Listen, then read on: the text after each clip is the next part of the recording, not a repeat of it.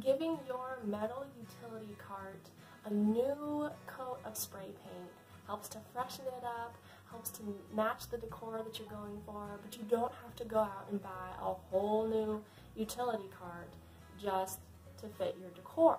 So we're going to look at how to spray paint your metal utility cart that you bought for like $25, $30, and we're going to turn it into something that fits your style, that fits what you have in mind, and we're going to do it budget friendly for just a few dollars with a can of spray paint, some sandpaper, and that's pretty much it.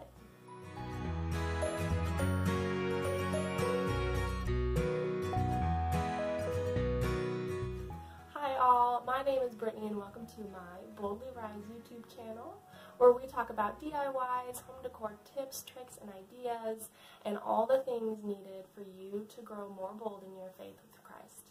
If you're new around here, feel free to subscribe to my channel so that you stay updated with all the new videos that are coming out. So this is the metal utility cart that we're going to be using today, and it's just a metal, plain, 3-tiered utility cart that you can find pretty much anywhere, and you probably already have it in your home if you're watching this video. But we're going to take it and we're just going to give it a fresh new coat of spray paint, and we're going to change it and transform it into what you want. All of the products that I'm using will be linked in the description box below so that you can find the exact products if that's what you're wanting to go with. If not, you can be adventurous and look for similar products or things that fit with what you're looking for. So let's get into some of the supplies that you will need. So the first one is going to be your spray paint. I'm using Rust-Oleum's Paint and Primer Black Satin Spray Paint, and it looks really well. It does a really great job, but in my honest opinion, I think I like the Krylon's Color Master Paint and Primer Black Satin Spray Paint over the Rust-Oleum's, just because I like the black color look of the Krylon better. It's just a little bit more muted and not quite as bright as Rust-Oleum's. You'll need 220 grit sandpaper in order to smooth everything out before you spray paint. Then you're also going to need some safety items like eye protection and a mask just to protect you from the spray paint itself. You're also going to need some gloves just to keep from getting spray paint on your hands. And then some other items that you'll need are a canvas sheet or a tarp. You're going to need a wrench, and you're also going to need a backdrop for your spray painting. So let's look at the really simple steps to go through this. Alright, step one, you want to unscrew the bolts to detach the shelves. So here there's like a little metal plate on the outside of it, and you just unscrew that bolt and it pops right out, and then you can lift up the shelf. So the next step is to cover the wheels. I used just plain plastic wrap that you can find in your kitchen. And I use that to wrap around the wheels because it sticks really well and it sticks together really well, and it just helps prevent the wheels from getting spray painted. So for the next step, you want to lightly sand the metal surface. Now, I completely and totally messed up, and I didn't sand first before I applied my paint and primer.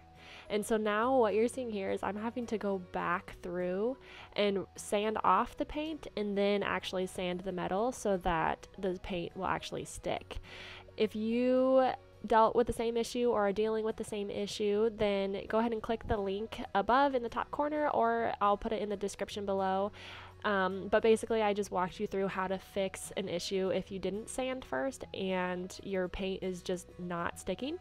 But I'll walk you through how to fix that whole process. But if you didn't make the mistake and you're starting out fresh, which is good, then you want to just lightly sand the metal first, and you're just going to take the 220 grit sandpaper. You don't want it to be really coarse because otherwise when you spray paint, the paint will really make the coarse lines from the 60 grit sandpaper stand out too much. So you just want to use a fine 220 grit sandpaper to really smooth it all out, and that way the paint can actually stick and adhere to the surface that you're painting on. Then take a piece of paper towel and just wipe off all of the dust and debris so that it doesn't get stuck underneath the paint. With all that done, you're ready to start spray painting. Each can of spray paint is a little bit different with how you shake it or how long you're supposed to shake it and how many layers you put on. So just go ahead and read the directions on the can of spray paint first, and then you can shake it up really well to get that paint and primer mixed really well in the can, and then you can start spray painting. One really cool trick that you can use when you are spray painting is you can get a box that's big enough for whatever you're spray painting, and you stick that inside, and it really helps to keep the spray paint contained in an area without spray painting whatever's behind it, and keep the spray paint from blowing around. So I found that it was easier to spray paint the individual shelves first and let those dry, and then move on to spray painting the actual stands that the shelves sit on.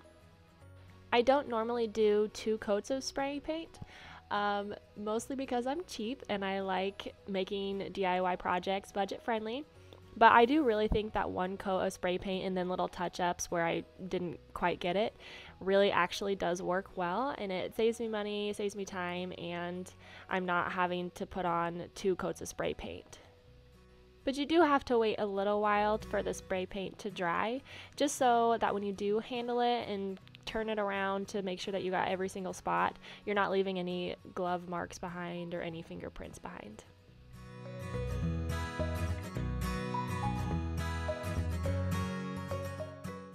Don't forget to spray paint the bottom of the shelves. I almost forgot, and you don't want to miss that because that is part of the shelf and you'll still see it if you don't spray paint it.